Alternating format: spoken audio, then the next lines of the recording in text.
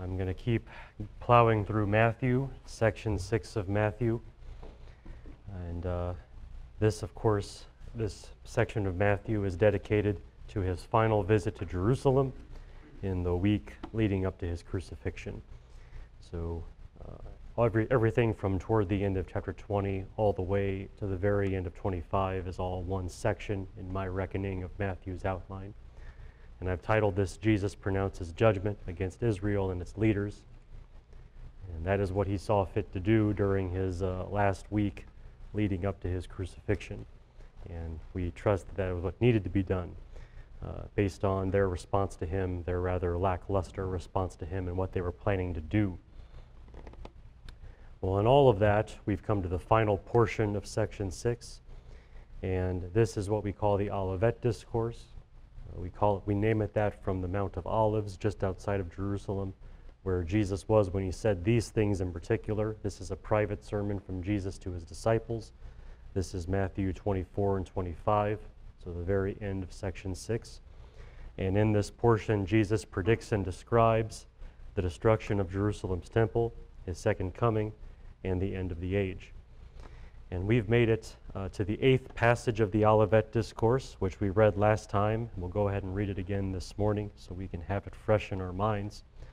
This is Matthew 24, verses 36 through 41. It says, "But of that day and hour no one knows," and he's speaking here of the coming of the Son of Man, so his return. "But of that day and hour no one knows, not even the angels of heaven, nor the Son, but the Father alone. For the coming of the Son of Man will be just like the days of Noah. For as in those days before the flood, they were eating and drinking and marrying and giving in marriage, until the day that Noah entered the ark. And they did not understand until the flood came and took them all away. So will the coming of the Son of Man be. Then there will be 2 men in the field, one will be taken and the other left. 2 women will be grinding at the mill, one will be taken and the other left."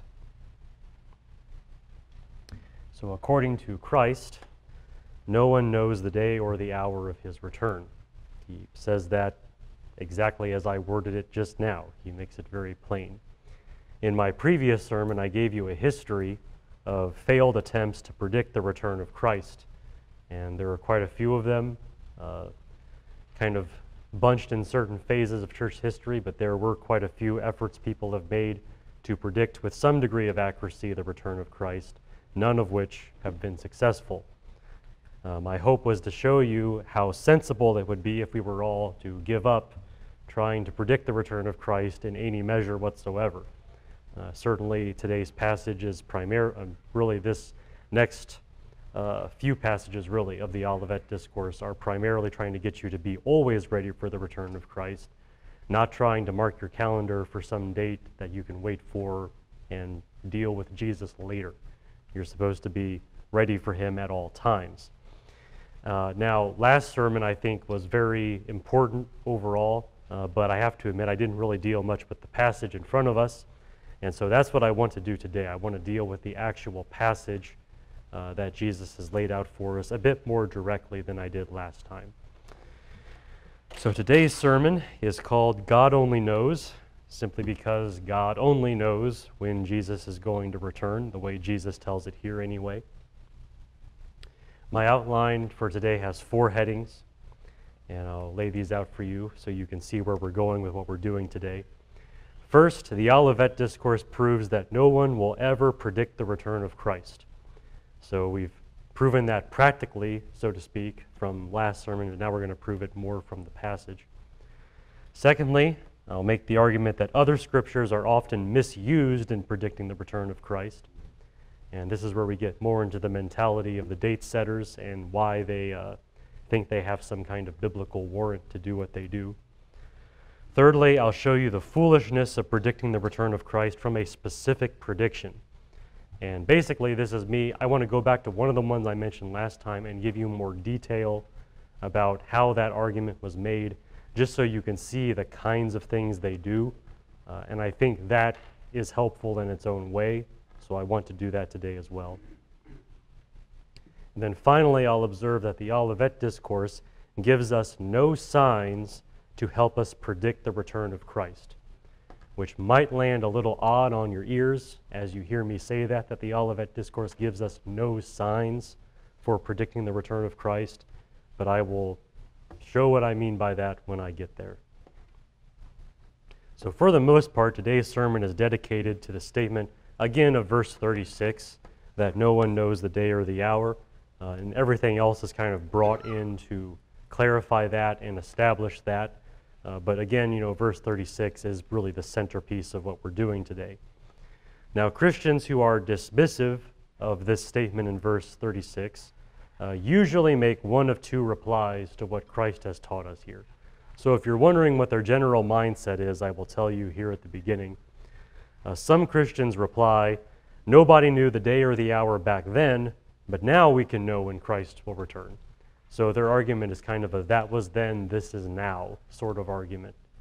And then the other set of Christians reply a bit differently.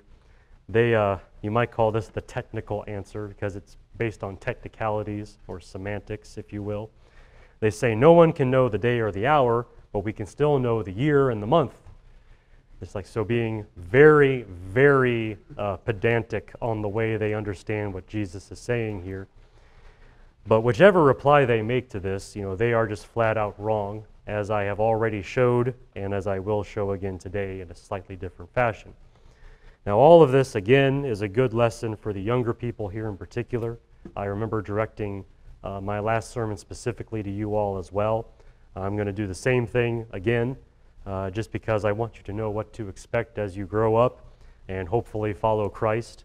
Regrettably, not everyone who comes to you in the name of Jesus actually does what Jesus wants.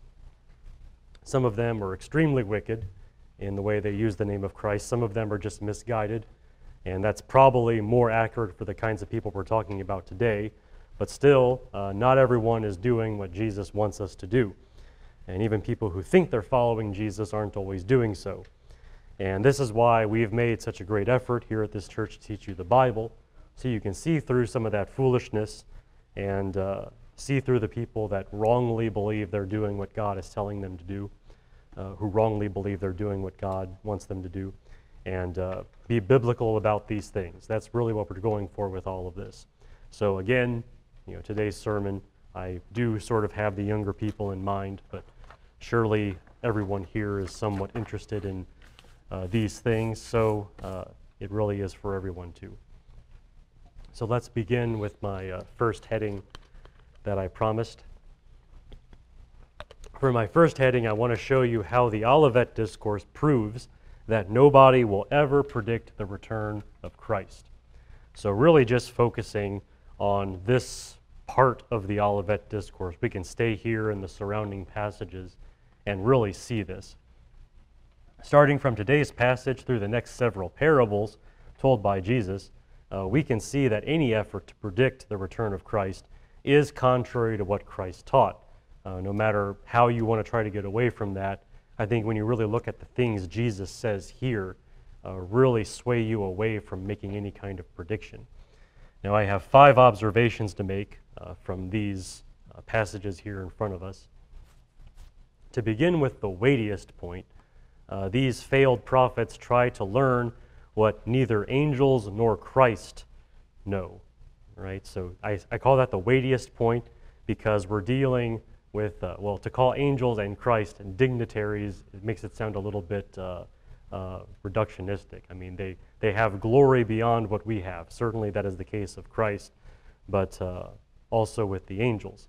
We have a saying that fools rush in where angels fear to tread. And that could be a description of anyone who tries to predict the return of Christ. In today's passage, we see that angels do not know when Christ will return, right? Even the angels of heaven don't know, according to what Jesus says here. But a whole crowd of fools have rushed in to try to learn what is too lofty even for angels to know. I mean, these are the ones who tend directly to God and serve Him directly. They don't even know, and yet somehow we on the earth are going to figure it out. It doesn't seem logical to think that way. Nonetheless, people have tried, but they're rushing in where angels fear to tread. But more than that, the failed prophets that I was talking about last time and their followers try to learn what even the Son of God did not know as he was sitting here talking about this, Jesus himself. People don't seem to realize that they're charging into the most holy place when even the high priest won't enter there, because that's who Jesus is. He is our high priest, and there are places where only he can go, and if we follow typology, even there's even restrictions somewhat on that, right, based on the way the high priest operated, back in the old tabernacle and the temple. And here we see kind of a piece of that. I mean, even the Son of God does not know the plan of his Father for his return. But here we are trying to, dive into the most holy place ahead of the high priest and do something he can't do. It seems like just the very wording here from what Jesus says should make us just say, I'm going to keep my hands off this topic and just forget about trying to predict when Christ will return, because the angels don't know and Jesus himself doesn't know. We should know our place, really, and not try to learn what is even beyond our betters. And angels in Christ certainly are that, and we should not try to be greater than they are in this particular way that Jesus has laid out as a matter of ignorance among us. This is not something we're going to be able to fix just by trying really hard. That's really kind of a naive way of thinking about it based on what Jesus says here. Also, my second observation, if Christ is going to catch people by surprise, then even the year of his return has to be kept secret. And this is something that, to me, is just lying on the surface of the passage and should be easy to get just by reading it. But this is something that a lot of people just don't get. In today's passage, Christ says that people are going to be going about their normal business right up to the time of his return. They're going to be eating and drinking, they're going to be marrying, they're going to be giving in marriage, just ordinary life. This is the stuff that life is made of. Eating and drinking are daily things, marrying and giving in marriage are pretty common. All this is very just normal, very mundane. That scenario only makes sense if nobody knows when he will return, right? If no one is expecting anything out of the ordinary, right? Only then can they keep on with the eating and the drinking and the marrying and the giving in marriage. If people had any suspicion, even if they only knew the year of Jesus' return, if that was it, if they narrowed it down to 365 days, even if they only knew that, they would spend that year doing nothing but preparing for his return, right? They'd be focused on that if people actually believe that. And we've seen this at different times in history. And maybe you caught references to this during my previous sermon when I was talking about these specific times when Christians were convinced that they knew when Jesus was going to return. The days leading up to that date are filled with people going so far as selling their homes, donating money to ministries so they can spread the word, or doing street preaching of their own. I mean, some of this is pretty recent. Back in 2012, when one of these predictions was in force, so to speak, there was a lot of that sort of thing. I mean, it wasn't life as usual. It wasn't eating and drinking and marrying and giving in marriage. People were pretty on edge. But again, the whole point is to catch people by surprise, so that while they're doing normal everyday things, Jesus shows up. That's the whole idea. And in order to catch everyone by surprise, as Jesus indicates, no one can know, not even the year. You can't even speak in such a general term as that. I mean, otherwise you spoil the surprise, and that's the whole idea laid out here for us. Furthermore, my third observation, the analogy with Noah proves that no one will have any warning. Okay? This is the analogy Jesus makes in the passage as the days of Noah. That's what he says the coming of the Son of Man is going to be like. Now, if you've read the book of Genesis, that Noah spent a long time building that ark, but as time grew near, even Noah, okay, only had 7 days of warning as the flood drew near, as it actually got to D-Day, so to speak. And I just want to read this to you. This is just briefly back in Genesis chapter 7. To read verses 1 through 4. The Lord said to Noah, "Enter the ark, you and all your household, for you alone I have seen to be righteous before me in this time. You shall take with you of every clean animal by sevens, male and his female, and of the animals that are not clean 2, a male and his female, and also the birds of the sky by sevens, male and female, to keep offspring alive on the face of the earth. For after 7 more days I will send rain on the earth, 40 days and 40 nights, and I will blot out from the face of the land every living thing that I have made. So 7 days prior to the flood, God told Noah to enter the ark. Remember, this is the go-to guy that God has chosen, Noah. He gets 7 days warning for when it's actually going to happen, right? Now, during those 7 days, Noah probably had no time to warn anybody either, because first of all, you see that 7 days prior, God tells him to enter the ark. So he and his family, they're on board already. And as far as what they're doing in those 7 days, they're probably getting all those animals ready, because they've got a long time to wait on the ark for all this stuff to go down. So there's no time for him to get out there and start warning people, hey, this is it. It's really coming, like I said. Who knows if they would actually listen to anyway, but the point is, they're not doing that. They don't have time for that. They are on board, getting ready and making ready. Just to read the rest of it here, starting in verse 5, Noah did according to all that the Lord had commanded him, and Noah was 600 years old when the flood of water came on the earth. Then Noah and his sons and his wife and his sons' wives with him entered the ark because of the water of the flood, of clean animals and animals that are not clean, and birds and everything that creeps on the ground. There went up into the ark to Noah by twos, male and female, as God had commanded Noah.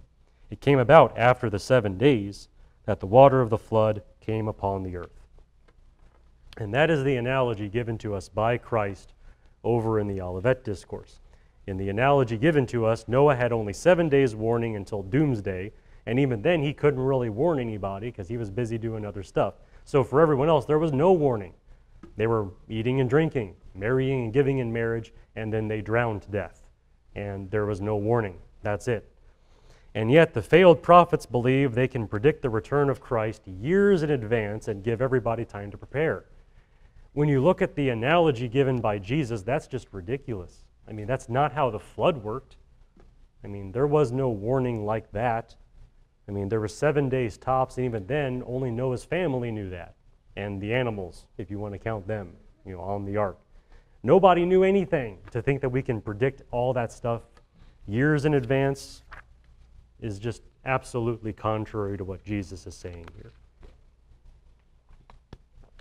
Additionally, to give my fourth observation, we will have no reason to be alert, as Jesus demands, if we know when he will return.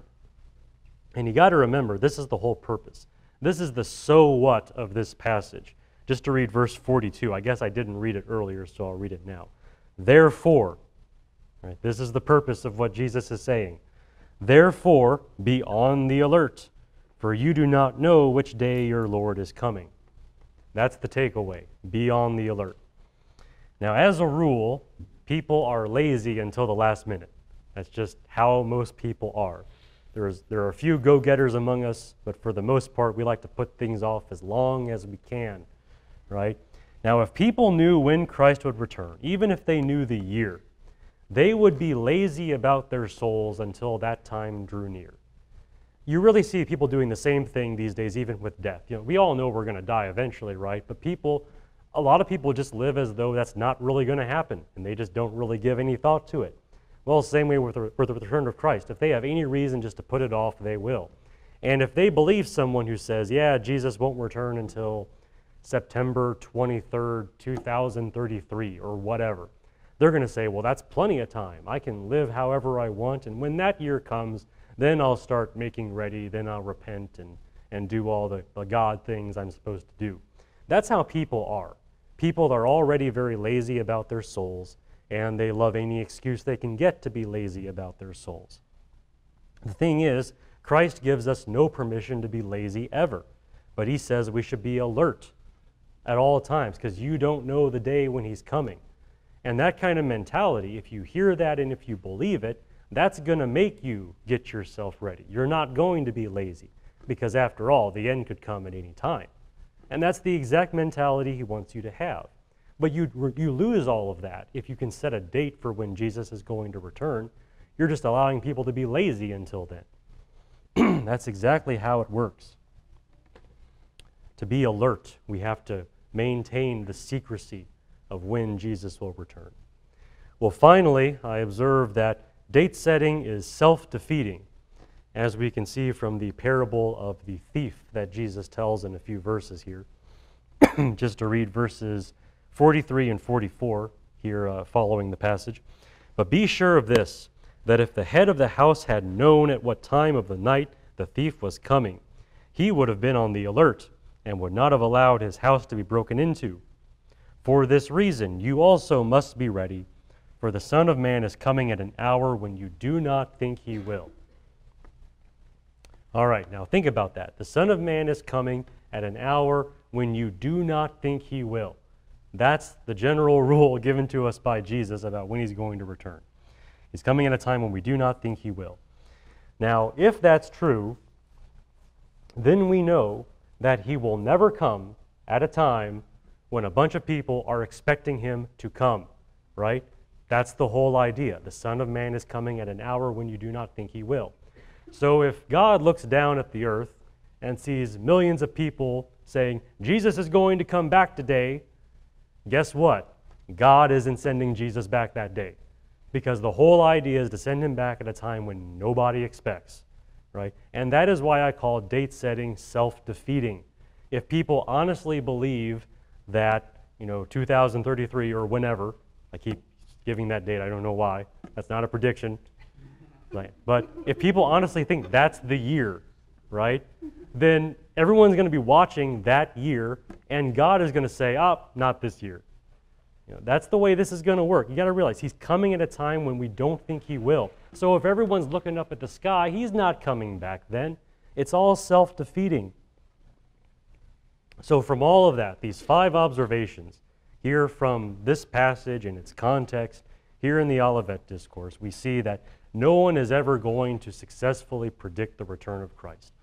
I suppose if you sat here and just started saying, he's going to come now, he's going to come now, and just keep doing that the rest of your life, you'll eventually get it right, but most of us can't live that way, can we? That's the only way you're going to get it. That's the only way. And that doesn't count, I'm pretty sure. All right, so just take heed from the statements made by Jesus and just give up on the date setting. Now, we've got more to say on this topic. It's unfortunate that I can get 2 sermons out of all of this. But the fact is, the failed prophets never give up, right? And they're still at work. They've been at work. They're going to keep going with it, right? And usually, when they do this, they go to other scriptures to support the idea that they can actually predict when Jesus is going to return or predict anything else about the end times. And that's my second heading for today. I want to go to some of these other scriptures that they use. So let's go to these and let's see the kinds of arguments they make. Because again, if someone opens a Bible and says something, that's worthy of consideration, not because they're saying it, but because they're going to the Bible. But then you still have to look at what the Bible says and make sure they're understanding it correctly. So let's do that. Let's be fair, and let's talk about some of these. I have 3 examples, I think, unless I've miscounted. Now, some people refer to Ecclesiastes chapter 8, verse 5. Now, I'm going to quote this from the King James Version because the way it's worded is the way they typically use it. So I want to, read it the way they would use it. So Ecclesiastes chapter 8, verse 5. And I'll read just the verse first. So he says, "Whoso keepeth the commandment shall feel no evil thing, and a wise man's heart discerneth both time and judgment." Now, some Christians have supposed from this statement that a wise person can discern the time of the final judgment, which to me looks like a stretch already, but nonetheless, that is the way they have understood this statement. Now, it's a very narrow interpretation for such broad words as time and judgment, right? You can apply those to a lot of things, and to say that it refers specifically to the time of the end or the return of Christ, that's pretty narrow. So even that seems like a big stretch. Furthermore, the context, I think, really gets us thinking in a different direction. This statement is actually made in the context of keeping the commands of the king, which means these judgments are more about wisdom in dealing with the government and submission and things like that. Let's go ahead and back up and read verse 1, and we're going to read all the way through verse 7. And let's just stick with the King James. We'll see how I do with this, right? I'm not typically used to reading from the King James Version.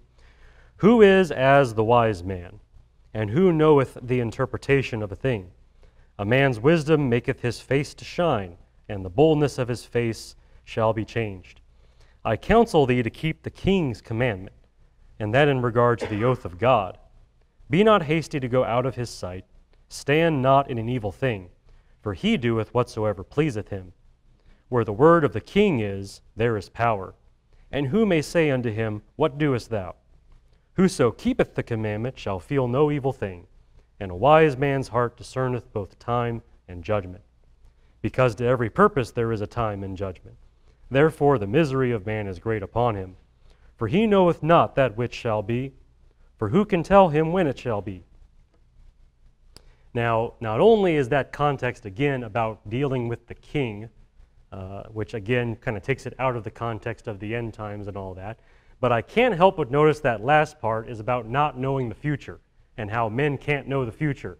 It's like if they had just read 2 verses further, they might have thought differently about how they apply this verse. It seems very relevant for what we're discussing today. So overall, I really don't think Ecclesiastes 8 verse 5 is going to help people justify trying to predict the return of Christ. So not that one. But what about other ones? Well, there's another passage in 1 Thessalonians chapter 5, verse 4. I'll go there in a minute. So 1 Thessalonians 5, 1 through 4. And yes, here we are.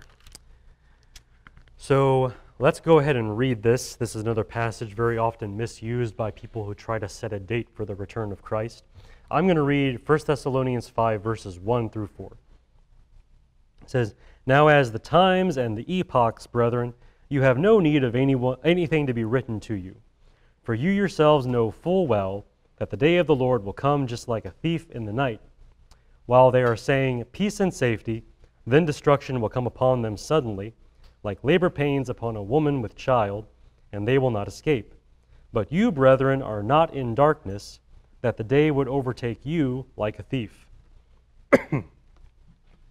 Now, some Christians have gravitated toward verse 4, where Paul says that the day of the Lord will not overtake us like a thief. Right? So that's where they're focusing their attention.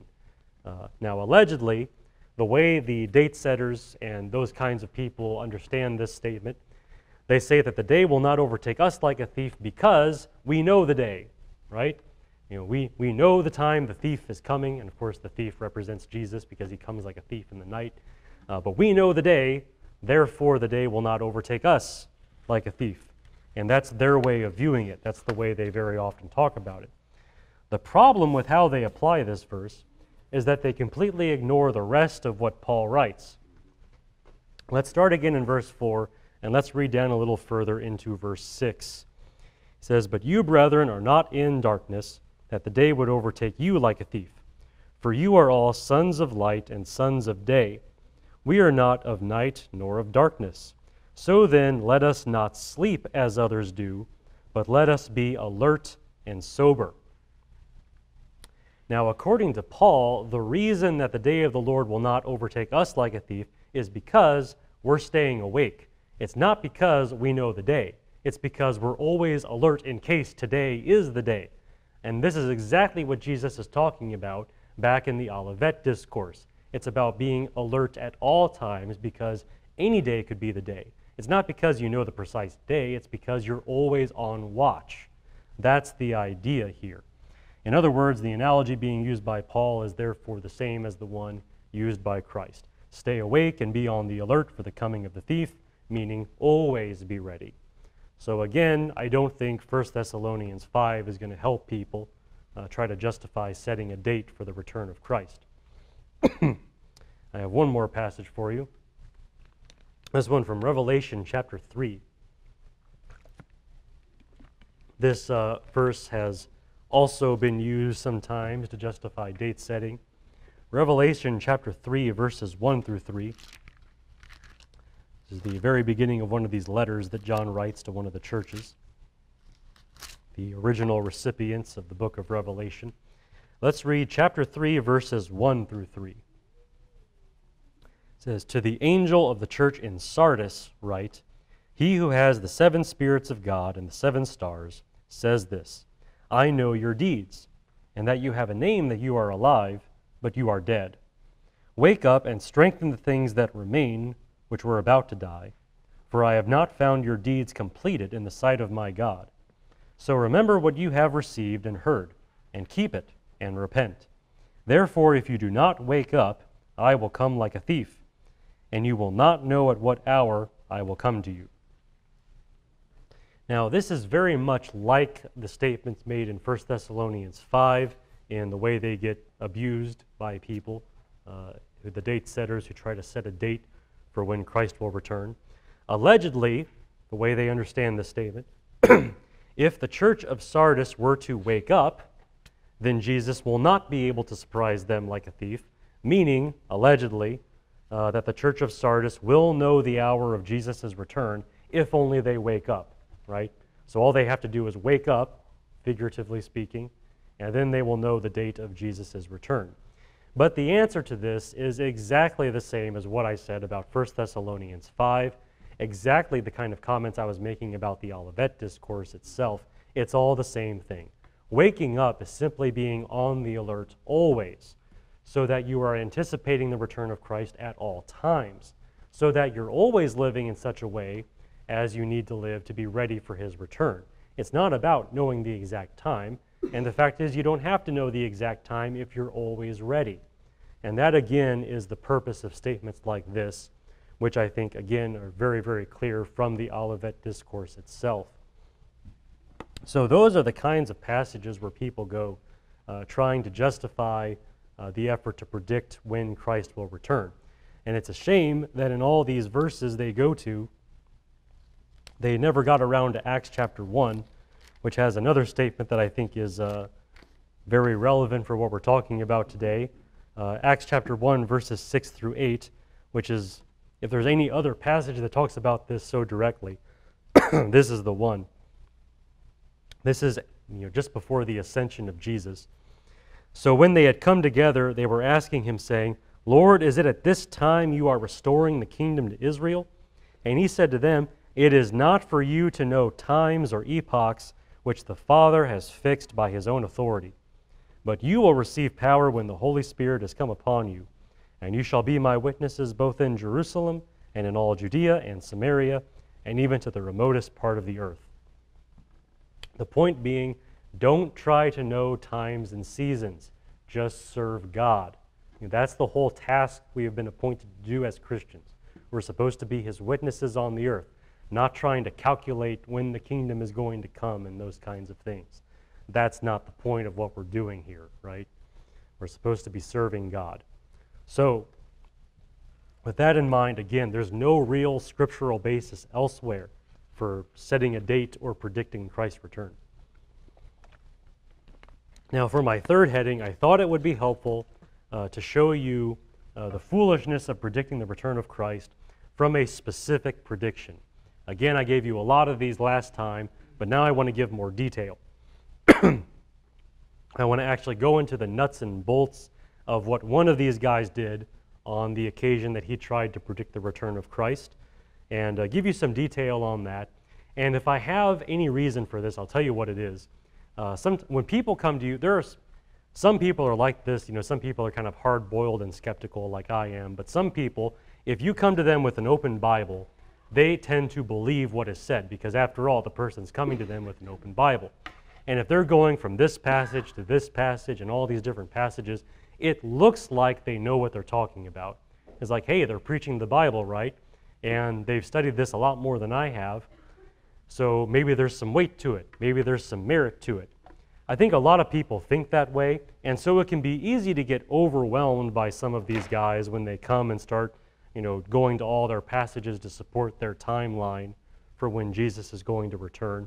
But really, it's not anything, right? It's not substantial at all. I mean, it really becomes clear whenever the day comes and passes and Jesus hasn't returned. But to give you some help in advance, I want to show you what some of these arguments look like so that when you hear them, you're not so moved by them, right? And you just know, okay, this is the kinds of things that other men have done. There's nothing to it. All right, so the example I have chosen comes from the so-called ministry of Harold Camping. Now, he had made two efforts, I believe, to predict the return of Christ. I'm focusing on the one he set for 1994. So this is a long time ago in some way of reckoning, right? So 1994, Harold Camping's effort to predict the return of Christ for that year. I want to go through his method so you can see the amazing leaps of logic and misuse of Scripture which characterizes date setting.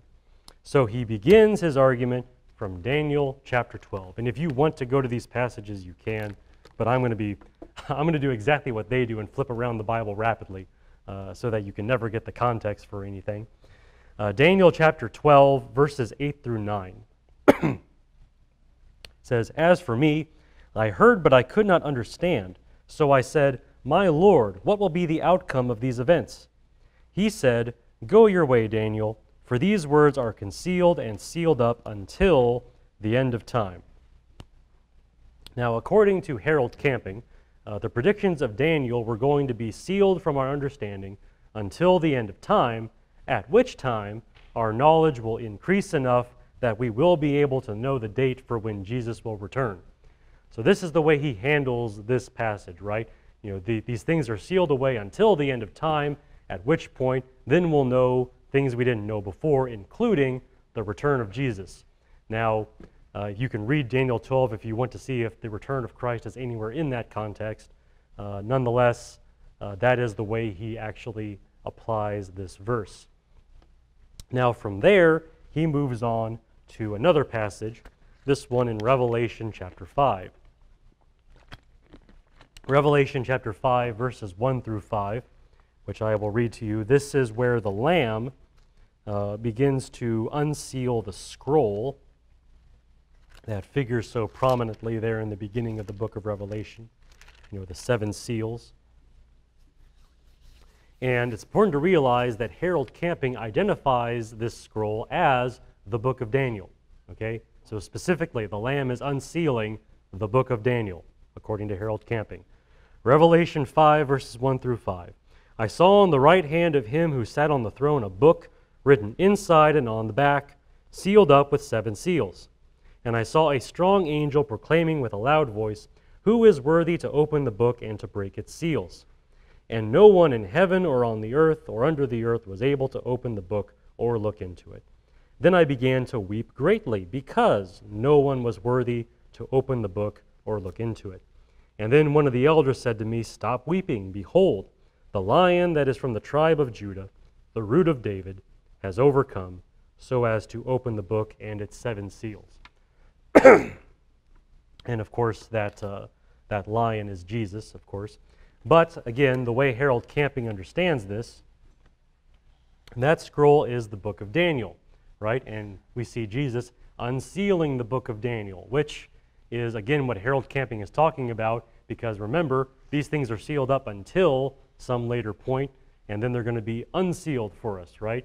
So that's how he understands all of this. Now, the big problem I have with this is it ignores some pretty strong contenders for identifying this scroll otherwise. Harold Camping says it's the book of Daniel, but there's other reasons to view it otherwise. For example, the description of this scroll as being written on the front and on the back very much matches a scroll from a vision described from Zechariah in chapter 5 of Zechariah's book, in which he has a vision when he sees one of these scrolls, and it seems to represent the curse of God when you read that passage back there. It sounds more like, to me, a reference to that. Or if not that, there's another contender. The prophet Ezekiel has another vision in which he also sees a scroll in the hand of God, much like here, with writing on both sides, much like here, in which he describes Ezekiel chapter 2 and 3. So if you were to go to Ezekiel chapter 2 and 3 of his book and read that, you'll see a vision that describes a very similar scroll. So rather than just coming here and saying, oh, it's the book of Daniel, it's like, how about paying attention to some of these biblical references that John seems to be making? He seems to be linking this vision to other visions that other prophets have had, in which God is sending forth his word through a prophet or through somebody and doing that kind of thing, rather than just saying, oh, it's about the book of Daniel becoming intelligible to us at the end of the age. That's a really weak argument from Harold Camping. It does not contend with other scriptural details that might help us understand what John is actually writing here in the book of Revelation. However, let's roll with it, okay? Let's say that the sealed scroll here in Revelation 5 actually is the book of Daniel, and Jesus is unsealing it so that we can know the date of his return. Let's just say that's right. Harold Camping then makes a complicated argument from the breaking of the seventh seal. So we jump down now in the book of Revelation to chapter 8, verse 1. Get ready for this, okay? Here he says, when the Lamb broke the seventh seal, there was silence in heaven for about a half an hour. Right? I mean, you see the point already, don't you? I mean, it's clear, right? Silence in heaven for a half an hour. Okay, so Harold Camping notes that in Luke 15, there is rejoicing in heaven when sinners repent, right? So in heaven, there's a bunch of noise, like joyful shouting when a sinner repents. But here, there's silence in heaven for about a half an hour. He therefore argues that when the seventh seal is broken and the book of Daniel is fully unsealed, it's going to happen at a time when nobody or very few people are repenting, right? Because, hey, when there's repentance, there's rejoicing in heaven. If there's silence in heaven, there must be nobody repenting. So when the book of Daniel is fully unsealed and open for us to understand, it'll be at some time when nobody is really repenting and following Jesus. So that's how he understands that. And as for when that happened, Harold Camping says that the book of Daniel was fully unsealed on May 21st, 1988. I don't know why, okay? I don't. Like, for some reason, out of why that date, I don't know. I'm sure, maybe it was a very dark time spiritually. Yeah, maybe there weren't a lot of people repenting. Maybe churches had low attendance or something. But that's really precise. I mean, really precise. And there have been other phases in history where it seems like people have been spiritually slothful and people have not really repented. That's why we have the contrasting phases of time, the Great Awakenings and the revivals, where people seem to be more interested. It's like to focus in on May 21st, 1988, as the half an hour when there was silence in heaven and nobody repenting. That is a huge stretch on his part. Nonetheless, that's what he goes with for when the book of Daniel was unsealed. So, if you were lucky enough to be alive on May 21st, 1988, you could read the book of Daniel and figure out when Jesus was going to return. Now, as for that, he still needs to show us from the book of Daniel why it tells us when Jesus is going to return. And for that, he goes back to the book of Daniel, of course. Daniel chapter 8 this time.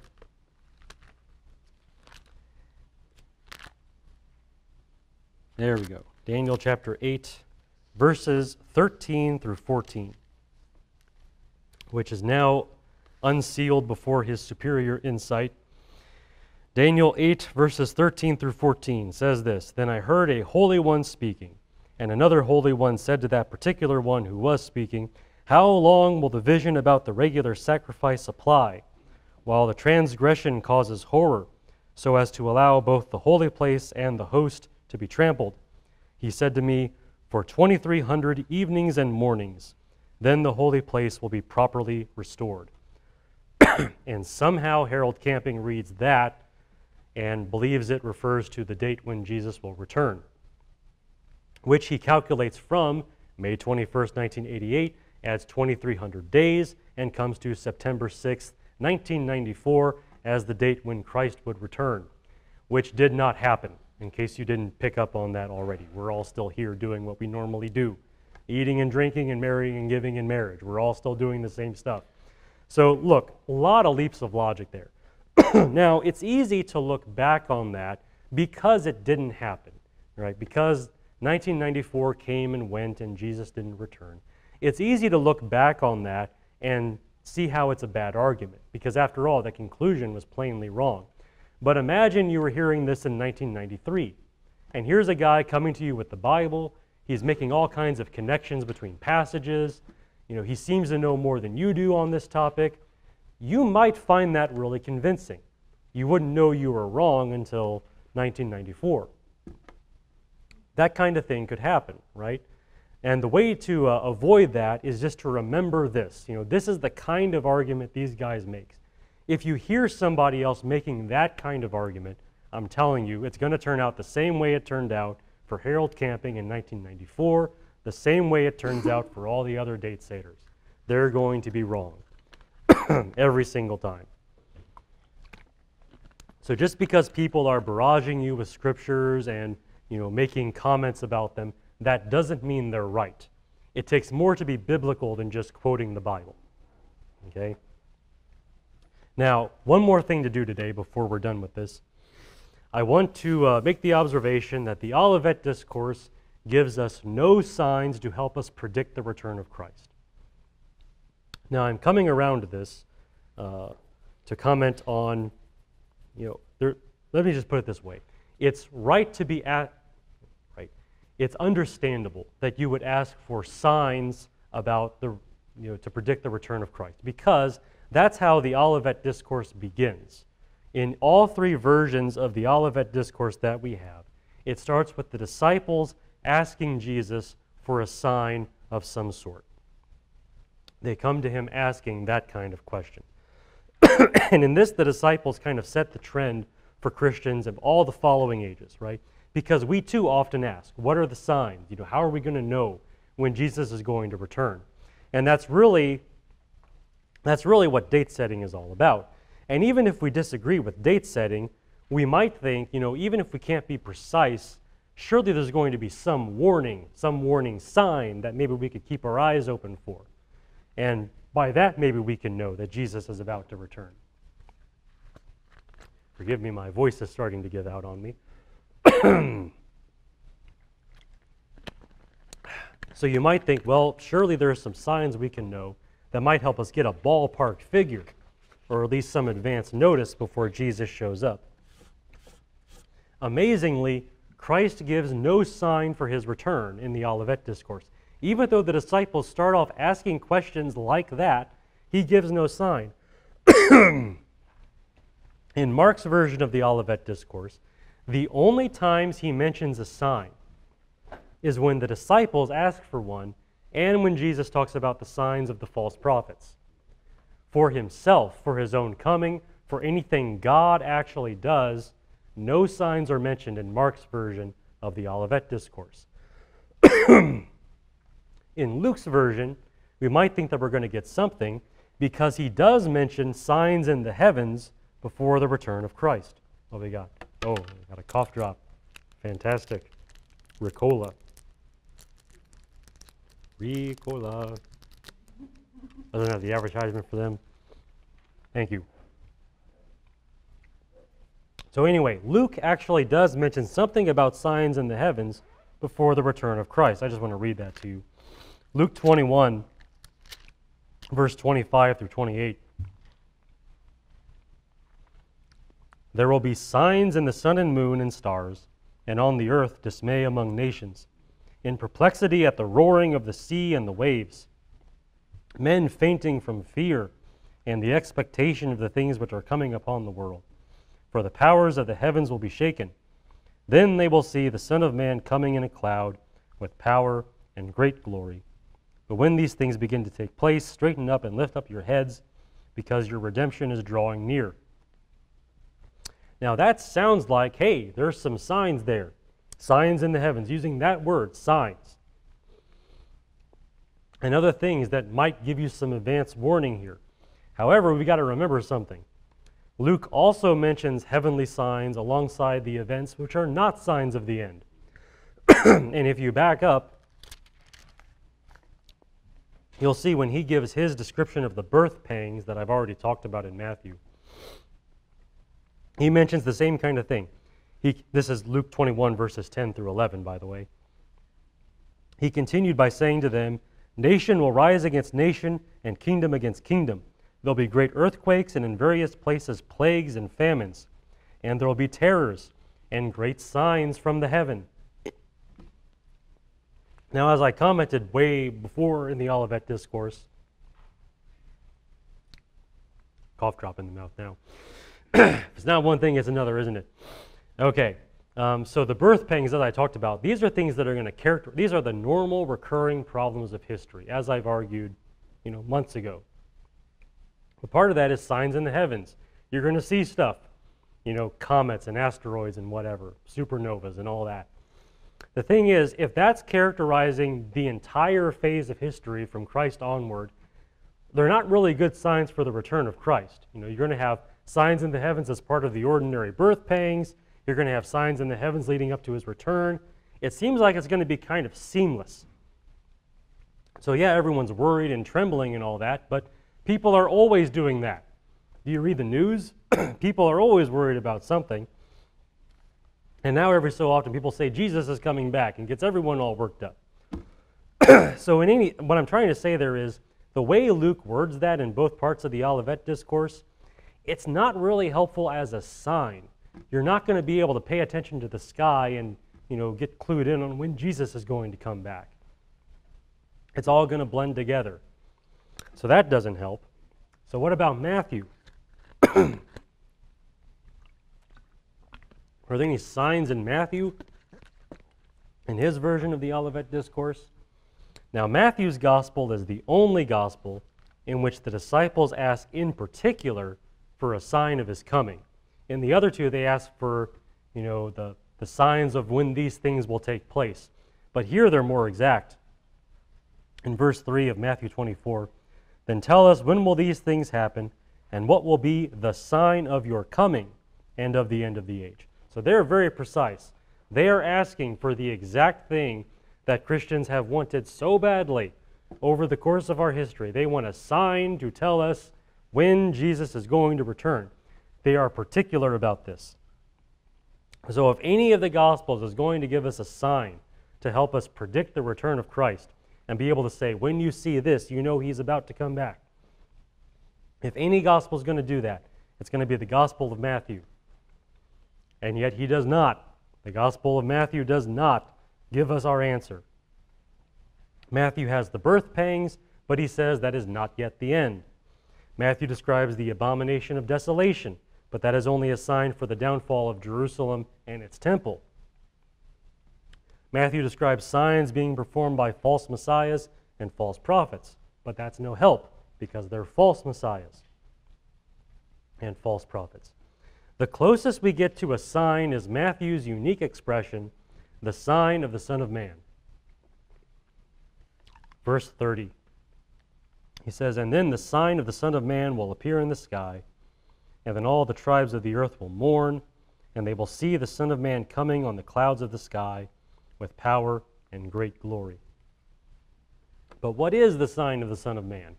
He doesn't really say what it is, right? Now, I took a guess at this at an earlier sermon.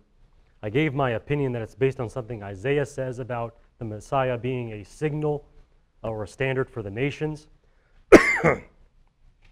so that when he comes, he will gather the nations together. I made that argument, and I believe that argument, and it does seem to fit the overall context, but as a sign to help us predict something, it's not much. It really sounds like the Son of Man is his own sign. So good luck using that to predict anything. You'll see it when you see him, basically. When you actually see the Son of Man coming, you'll see the sign of the Son of Man. And you'll see him gather the nations. That's about it. I mean, there's your sign. That's it.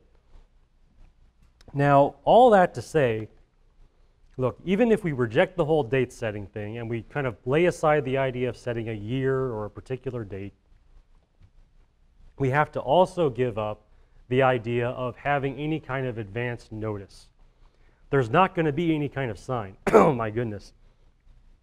People get some funny ideas on this. I remember in high school at some point, it was during one of those times when the preachers get everyone all worked up because people were shooting guns in the Middle East and all that. And some kid at school asked me, what are the 7 signs of the apocalypse? It's like, no, just no. The answer to your question is no. That's not how this works. There's not a list of signs you can be watching for. The whole idea is to be alert at all times so that you don't need signs. You're just always ready. You have to keep that mindset. Now on that, I want to read a final passage to you. This is from Mark's version of the Olivet Discourse.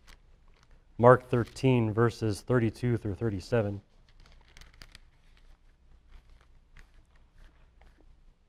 I consider this very important, especially the last part. Okay, it's very similar to what we've seen in Matthew, but the way he ends it, I think, is really important. But of that day or hour no one knows, not even the angels in heaven, nor the Son, but the Father alone. Take heed and keep on the alert, for you do not know when the appointed time will come.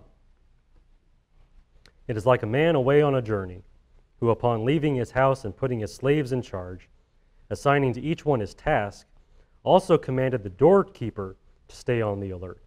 Therefore be on the alert, for you do not know when the master of the house is coming, whether in the evening, or at midnight, or when the rooster crows, or in the morning, in case he should come suddenly and find you asleep. What I say to you, I say to all, be on the alert. What I say to you, I say to all, be on the alert. Now I find that last statement especially helpful for today. What Christ said to his first disciples, he says to all of his disciples, even us. There's none of this, that was then, this is now kind of thing. I mentioned that as one of the ways people try to get around that statement. They're like, oh yeah, back then nobody knew the day or the hour, but now we can know. What I say to you, I say to all. What Jesus said to that group of 12 men right there on the Mount of Olives, he says to everybody. That's you right here. Be on the alert. It's not about finding the right date and marking it on your calendar and goofing off until then. You got to be always ready for the master of the house to come home so you can open the door for him. That's the idea. Always ready, always watching. Now, next time when I teach, I'm going to be talking about that in particular, the unwavering watch of the Christian, and how this is supposed to characterize the entire Christian life. So I've got more to say on this, but a bit more of an applicational sort of thing, I hope. We'll see how it turns out. But that's the idea, always watching, not trying to set a date, not looking for signs, but always watching. Now to that end, I've gone through all of this to try to make this argument for you. First of all, I pointed out to you some details from the Olivet Discourse about how no one is going to be able to predict the return of Christ. I took you to several verses throughout here from what Jesus says. I then went to several passages that often get misused by the date setters as they try to justify their attempts, and I showed you how they're misusing those scriptures. I took you into a specific example from Harold Camping about how he uses scriptures to do what he does, and it was obviously wrong, but that kind of thing, you will see it again. And I don't want you to be overwhelmed by it because now I have warned you about it. I've showed you how it works. I've showed you how they use the Bible and how bankrupt it is. And then finally, I just observed that there are no signs really given to us in the Olivet Discourse to help us predict when Jesus is going to return. You just have to always be ready. And that is the whole point of these things. So next time we'll get more into that and the unwavering watch of the Christian, and we'll talk about that. Until then, are there any questions or comments on what I've said today?